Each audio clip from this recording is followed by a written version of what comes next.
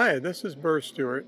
I had the occasion to visit Kirk Reddie's wonderful N-scale layout in Seattle recently, and I took a few pictures and I just wanted to give you an introduction to this massive layout. The train you're seeing there was going through the Milwaukee Road's Black River Junction, and Kirk models both the Great Northern and the Milwaukee Road in the transition era in a very large room in N-scale, where he has lots of room for towering scenery as shown in this trestle picture.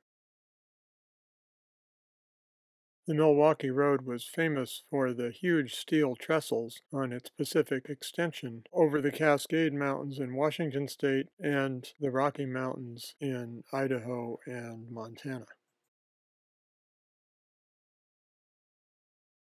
Kirk is a person who loves passenger trains, so he's been getting his friends to help him build them. Bill Weed has built this mock-up of the Seattle's King Street station, which served the Great Northern and Northern Pacific railroads, while Ron Noka and Kirk are working on Seattle's Union Station, which served the Union Pacific and Milwaukee roads.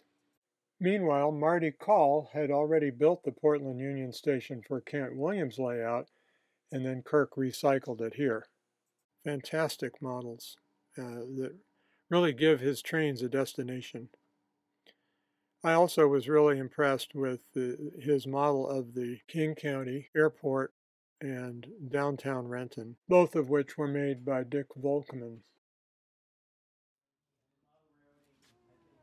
And finally, his operating version of the Great Northern's Salmon Bay Bridge number 4 over the Lake Washington Ship Canal is really spectacular. You can see it here in the video being raised up and lowered down. And of course, if you ever visit the fish ladder and the salmon locks in Ballard, Washington, you can stand on the locks in the background there and watch the trains go by. This bridge was built by Ron Noka.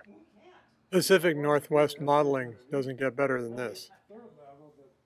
Ron Noka also constructed Ray's Boathouse, which is an iconic fish restaurant right near the Ballard Locks and this beautiful bridge.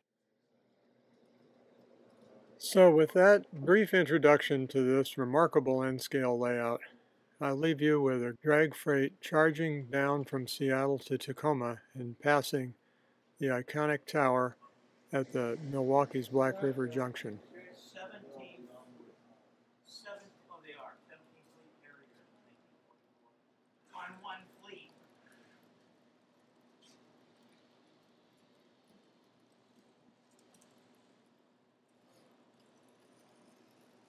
Yay, there's even that signature Milwaukee bay window caboose.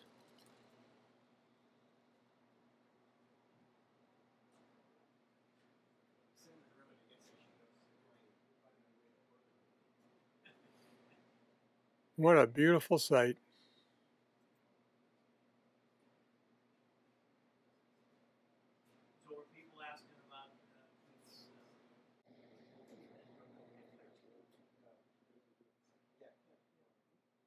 I don't know about you, but I don't think I ever get tired of watching trains.